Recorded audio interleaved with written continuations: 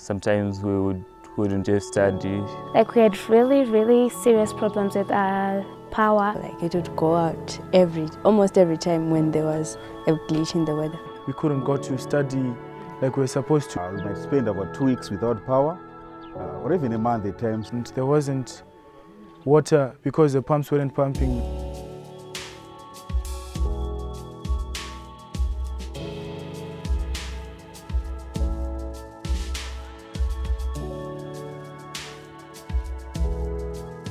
Here we are at St. Patrick's School.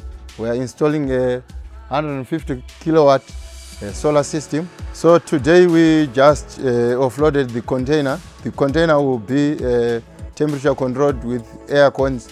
So that is the progress today. Then down there we are putting concrete footings where the array structure will be mounted on.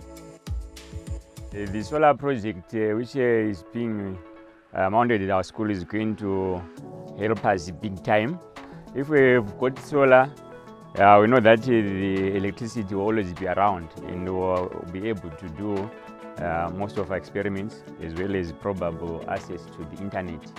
These days we know that we have to learn through internet, so without the internet we are cut out.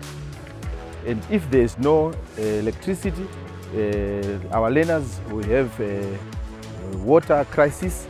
So with this installation, it means they will have a constant supply of water. Like we usually have our study from 6 p.m. to 8 p.m. and when there's no power, we definitely have nothing to use. We cannot do like our practicals using our PCs without the power. The project is almost at 80% now. We managed to erect the structures as well as putting up the panels. We have got 336 panels by 470 watts as well as 165 kilowatt kVA inverter. This is also a boarding school, so I can only imagine now with the solar power things have improved and they have no lapse in power, so they have hot water, they have Wi-Fi that's coming and the children are happy. When the solar panels were installed, power has been great. There hasn't been a power outage since then, and meals are being cooked on time and there's always study for the children, so it's helping a lot. When power goes, we don't really notice the change. It's like instantaneous.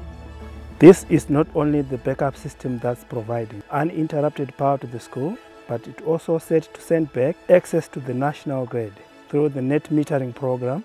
The power bank during the day, when the battery has been recharged, will be used by the school at night and will reduce the electricity bill a lot. Students are also learning about solar and renewable energy.